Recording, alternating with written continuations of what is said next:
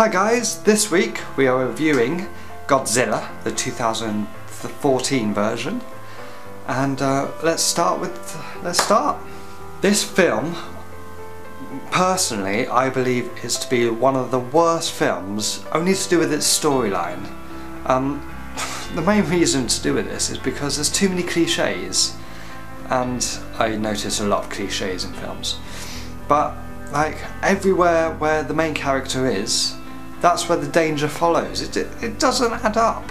I mean, there's one bad, let's say two. There's two bad characters, and they've got the whole world to be in, and yet it follows this main character everywhere. What are the chances? It's just ridiculous.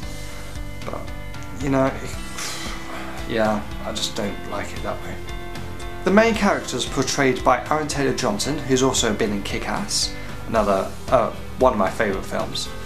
But also it's got Bryan Cranston, who's also been in Breaking Bad, who is Walter White, as many of you will know. But these characters are quite good. Their portrayals in it are very well done. However, the storyline, I hate the storyline. I know I'm going to go on about the storyline, but what can I say? It was terrible. But with Bryan Cranston, he's some scientist. I'm not going to spoil it for you, but yeah, they really portray the characters well. As I mentioned earlier, this film is full of cliches. I mean, like, there's a scene where they're on a train. He's on a train in Hawaii, I think, or is it Japan? He's on a train anyway, and the train stops and cuts out, and the monster's just behind him, like there. So it just follows him everywhere. And then also, this character can never die, it seems. He just survives anything. Like, they were escorting a train beforehand, and the bridge collapses on top of them, basically, and the train narrowly avoids them. Narrowly, like, this guy could survive probably a bomb right next to him if that ever happened. But you know, that's why I hate this film. But one good thing about the film, I would say, is probably the special effects. Now, they're fantastic. I mean, you've got CGI and all that other stuff.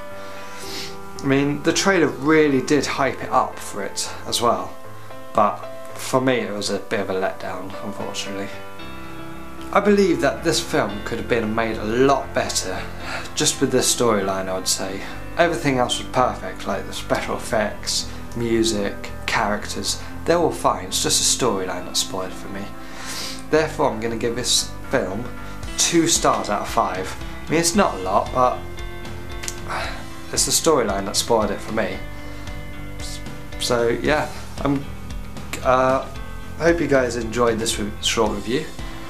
Next week, if you put some comments down in the comment section down there, right there, put some suggestions as to what film to review next. I'm always willing to take suggestions, so yeah, just let me know, and I'll catch you guys next week. Bye!